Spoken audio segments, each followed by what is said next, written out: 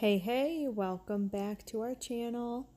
I am going to do a full dip powder application video today. This is from prepping your nails to dipping and filing and gel and cuticle oil and everything. So it is kind of a long video, bear with me. Skip around, sit down, get a cup of coffee, whatever you like, watch for a while, watch only for a bit, whatever you've got time for. So I'm going to start first with pushing back my cuticles. That is my glass cuticle pusher. I feel like it is absolutely necessary to prep your nails. I really had trouble with my nails lifting by the cuticle for a long time, probably, I don't know, 7, 8, 9 months, somewhere in there, until I got a cuticle pusher and a cuticle bit for my drill. I really feel like those two things made a huge difference with my nails not lifting, not popping off, not wanting to rip off or kind of bend at that area. So what I do is I go ahead and scrape off all that invisible cuticle. You can see there's a lot of gunk there. I think some of it's, probably acetone residue as well, but some of it is definitely invisible cuticle. I did a video previously on how to remove dip powder, so you can go check that out. I will link it in the description. In this video, I am going to dip with the custom powder that I made. It's like a mauve plum kind of color. I am doing a giveaway for that. So if you would like to enter, you can go ahead and see the other one about mixing it, and I can link that in the description as well. So I pushed everything back, and this is my cuticle bit that I have for my drill. If you feel like you're going to get into home dipping for yourself and you're really going to stick with it, I would definitely recommend this cuticle bit. It really, like I said, it was a game changer for me and prepping my nails and getting everything to adhere, and for getting that cuticle really nice and pushed back and clean. I feel like it is absolutely necessary to have. So I do that on all my nails, of course, and I think I do a little bit of shaping here as well, so you can watch me do that and chill out for a bit.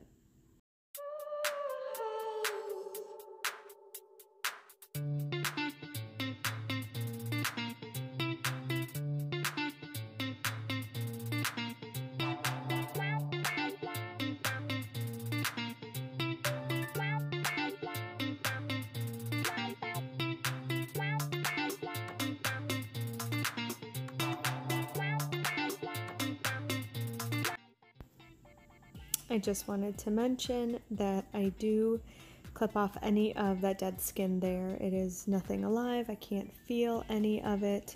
It is simply just excess cuticle that needs to be, removed and gone. It's all dead. So I do use just regular nail clippers. I don't use the cuticle nippers. I felt like they were too rough and I cut myself a couple times, so I don't use those anymore. I only do this. It's kind of got like a bevel at the end there.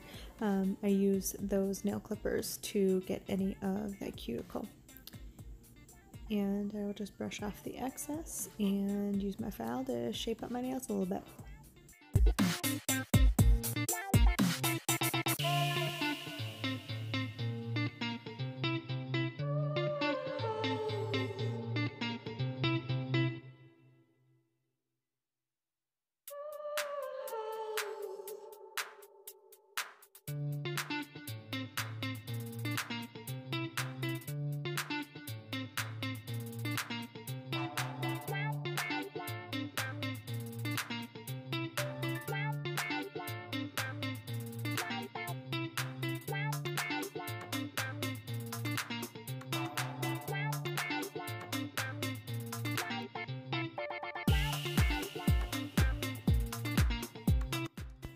And lastly, to prep the nails, you want to use a dehydrator of some sort. This is my triple vitamin keratin bond. Essentially, it just removes all the excess oils that might be on your nail plate. So it takes any of that off. And this one says it has keratin in it, might have, you know, a couple vitamins or something like that to kind of keep your nails healthy. You can make your own dehydrator. You can do a combination of acetone and alcohol. So I've prepped them, and I will move on to my custom plum color. Really nice plum color. It kind of reminds me of Revel's Truth, but just a little more on the purple side. Again, I like all those mauve colors. This one, I will say, I've been wearing it for a couple days now that I've had this video done, and I mixed it with a Mia Secret white acrylic powder. Really strong, no chips. I really flung my hand into the refrigerator door the other day. My nails even actually sore still right now, like 3 or 4 days later, and these babies did not crack, did not chip, nothing. So that Mia Secret white is really holding up well. So if you want to make your own powders, I would recommend that one. It's a good one. So I will use my Dipalicious base, and I will do the pour over method because, again, I don't have quite enough powder to stick my whole thumb in there. So I will just dip as usual, and I think I do 3 coats of this, so you can just watch me do that. Oh, before I go, I did one other video where I basically just did a full dip right from the start. I didn't do half or 3/4, anything like that. And I did feel like I had a little bit extra thickness at my cuticle, so I wasn't a huge fan of that. Granted, I did have a layer glitter over, so it was a little bit thicker. But I do like to do, I think I'm gonna go back. I always try things, kind of, you know, change it up, see what I like the best. I think I am gonna go back to doing the one strip. I hate to call it a strip, but you know, the one, you know, kind of dip, not a full coat, you know, on that first layer, and then kind of move up towards the cuticle. Here, I can't remember if I did it on the thumb, maybe I didn't, but I think I'm going to try doing something new here as well. Once I do the dip really close to the cuticle, I'm going to try to push the cuticle back just a little bit, just to make sure I'm close enough to the cuticle. So it might be a helpful tip just to get a really clean cuticle line. So stay tuned.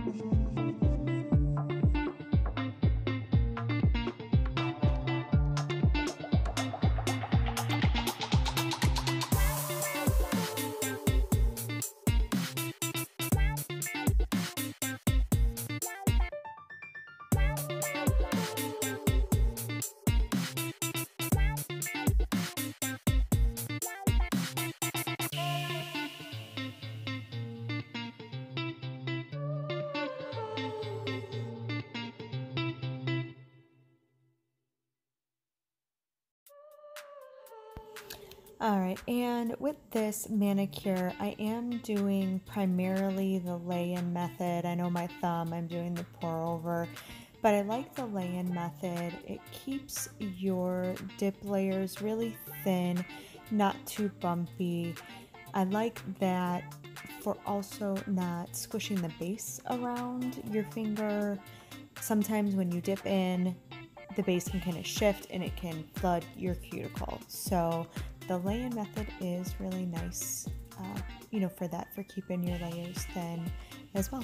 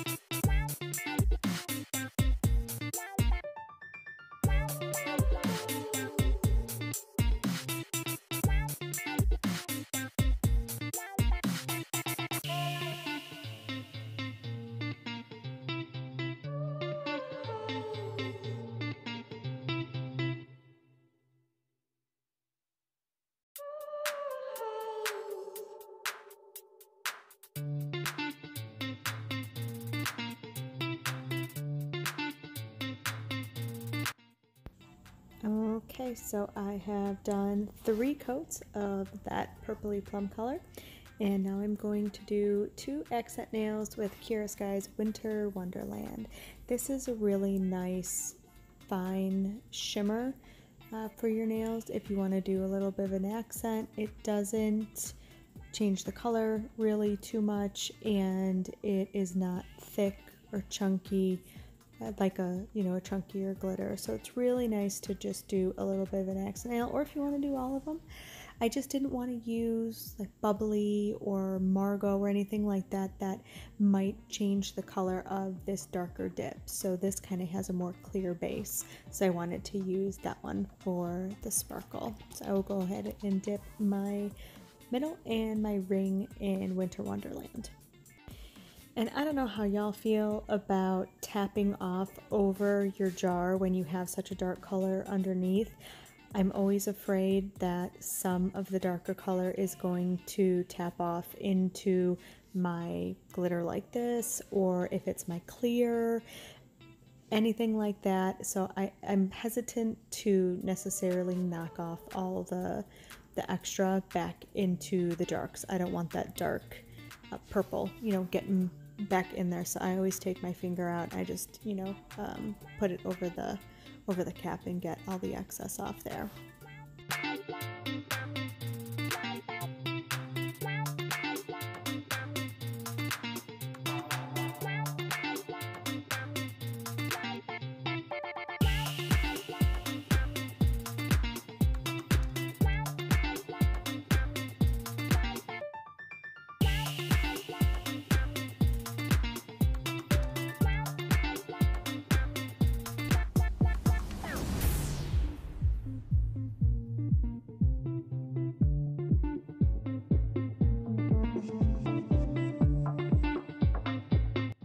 So it's literally just glitter everywhere. It gets everywhere. If you use your brush to brush off your glitter, don't go back on your solid color. I did that on my thumb and there was just glitter all over the place. So definitely don't do that. This application was pretty smooth with the Mia Secret, so I don't think I'm going to have to do a whole lot of buffing, which is definitely exciting. It's kind of like the worst part of having to do all your manis is taking the time for all that buffing. So this one was pretty smooth. I was pretty happy with it.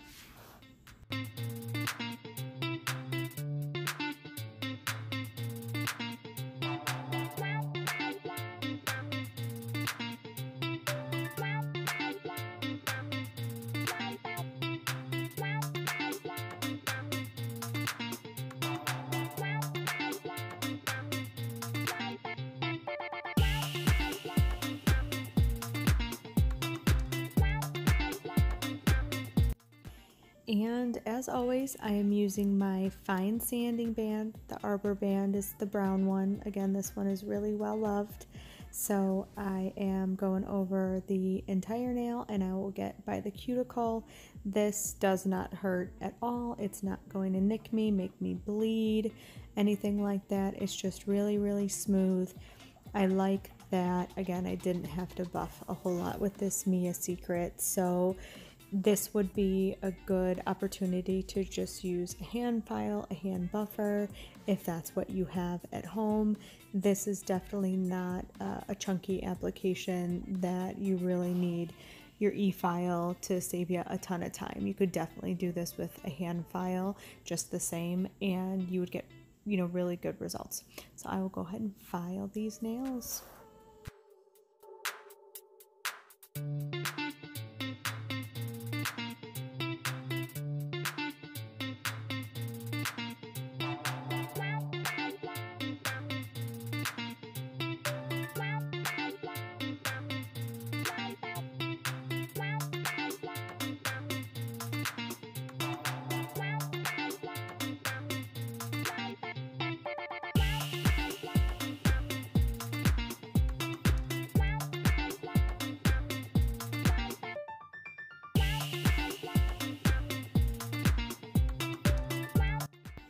And while I'm, doing my filing here, I did just want to mention that when I do around my cuticles, I noticed on my own videos that I don't often use a dotting tool or a toothpick or anything like that, but when I do other people's nails, I do it almost always. And I'm not sure why. I don't know if I feel like I have better control or I can see my own hand better and I don't need it, or I care about other people's nails more than I care about mine. I don't know. But I did notice that I was doing some friends' nails recently and I went right for the dotting tool. I had to have it to make sure I was doing my friends' nails really well. Maybe I'm just more comfortable doing my own, and I know I'm going to take them off in a week, so it doesn't really matter if I have a bad cuticle, line or application or anything like that. Who knows? But you will see that I don't use the dotting tool too often. So go figure.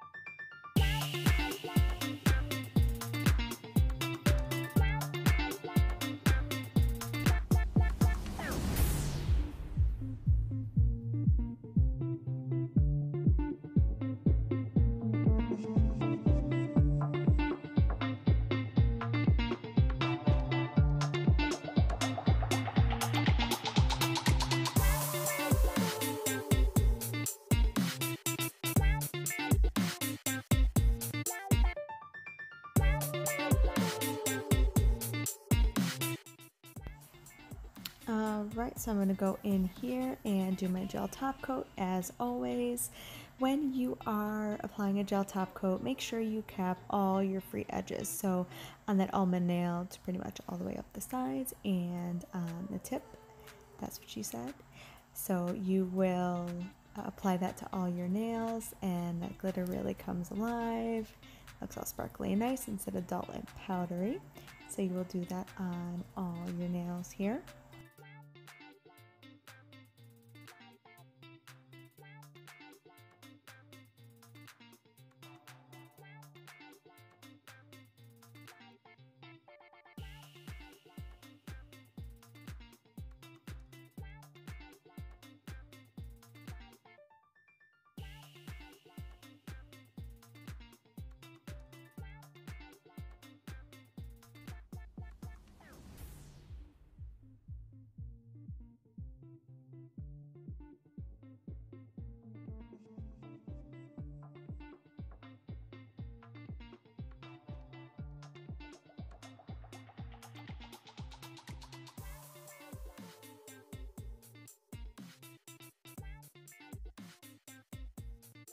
And when I do that gel top coat, I don't take the brush and put it right by my cuticle to start.